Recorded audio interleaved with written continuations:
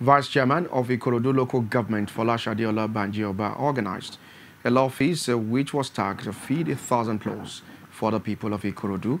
Residents were invited from churches, mosques, schools, and videos were not left out.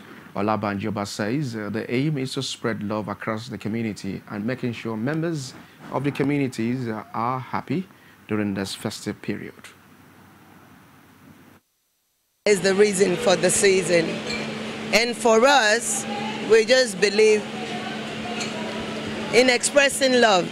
It's about giving, it's about sharing, putting smiles on people's faces. And you know, we realize that at this time, there are so many of us in the society that don't really have that kind of family setting. It's family time to share love and also encourage one another. So we thought if we all come together in fellowship as one body, because first and foremost, we're family. Jesus Christ is the epitome of love. And she has now decided that, look, if Jesus too can feed multitude, she can start something from on her own.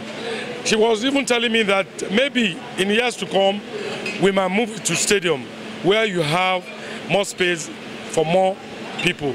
And not only that, the opportunity to empower the youth through scholarship.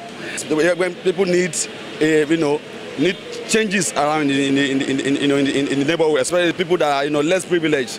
So you need to touch life, and exactly what Princess OLABANJI-OBA is doing presently, trying to touch life, trying to touch many lives. Now the program is tagged 1,000 lives, touching 1,000, feeding 1,000 by probably next event. It's going to be like 10,000, but I believe that by next event they're going to change the program to like 10,000, feeding 10,000 people.